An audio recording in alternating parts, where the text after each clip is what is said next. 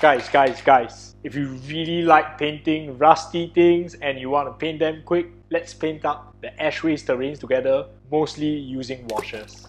Molded within each one of us, that the entirety of the cosmos is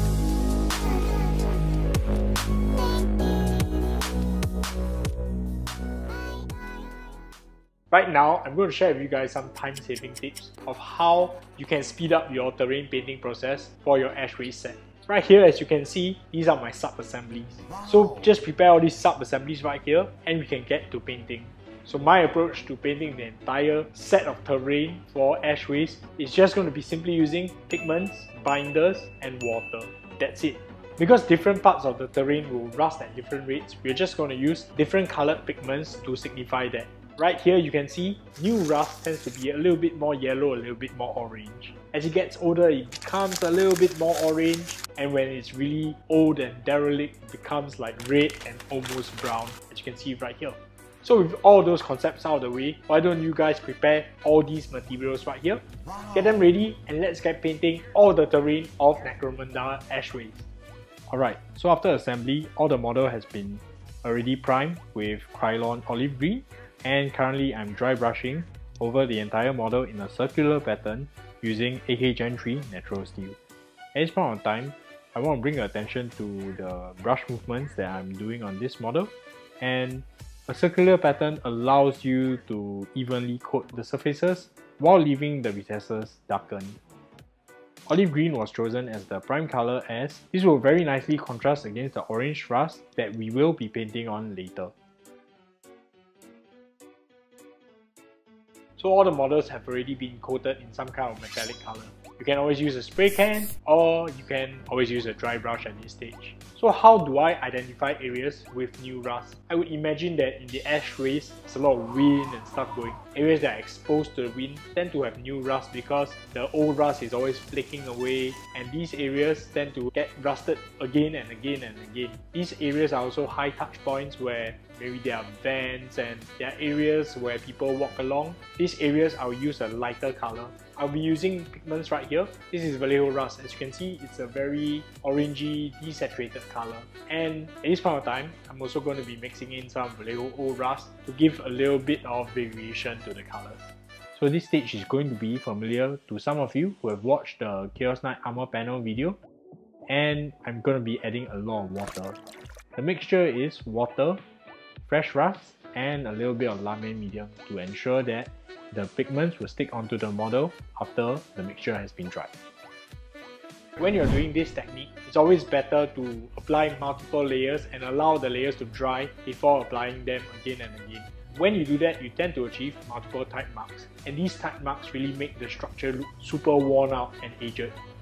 In my mixture, I'll mix in just a little bit of Lamen medium to hold down the pigments. Why Lamen medium is used is because I want the pigments to clump up in the recesses, and this gives it a very rusted look. Alternatively, you can use contrast medium. However, when you use contrast medium, be prepared that the pigments will be very evenly distributed. This is another effect that you might want to achieve maybe on larger, smoother surface such as the hut that we are doing right now. This stage is very similar to the previous stage, it's just that we're going to be changing the color to make it a little bit more orange and a little bit more red for the medium rust. The pigments that I'll be using for this stage are old rust and burnt umber, with a little bit of Lamen medium and a whole load of water to break down the solvents so that we can create those very beautiful type marks. The strategy for this stage is I'm going to be painting at the corners to frame up the new rust that I've created previously, and this makes for a very nice effect.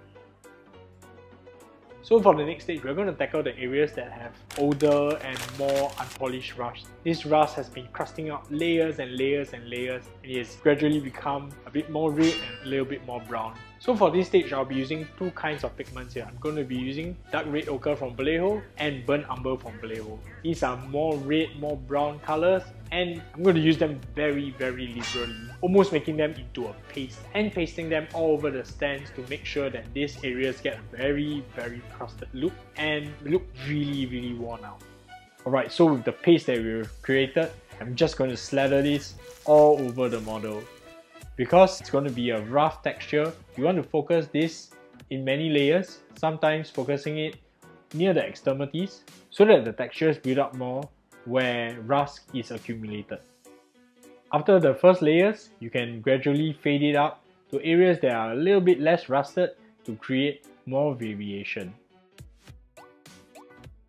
As a bonus for all you guys who are still watching here, I'm going to be using this new product called Dirty Down. It's, in my opinion, very random, but it produces really great results. So let's have a look at what it produces.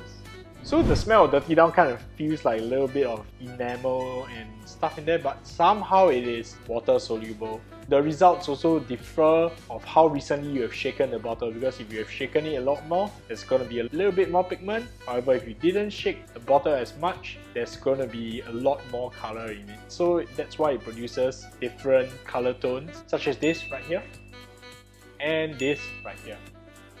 Very interesting. Definitely going to do a product review in the future. And this is the final result for the Necromunda hat buildings for the Ashways box set. I really like how all this turned out. Looking closely at the hat building, you can see how the medium rust and the old rust can create some contrast. However, this pales in comparison to the very heavily weathered stand where the old reddish brownish rust is building up. I'm very happy with the results, and you should look forward to see me use this technique on this channel a lot more often. So how easy was that? This is how you can achieve very heavily weathered terrain really quickly. So, you like painting terrain really quickly? Want to get even faster? Check this video out right here, where I painted up the entire Q-Team Necromunda terrain very quickly and very efficiently.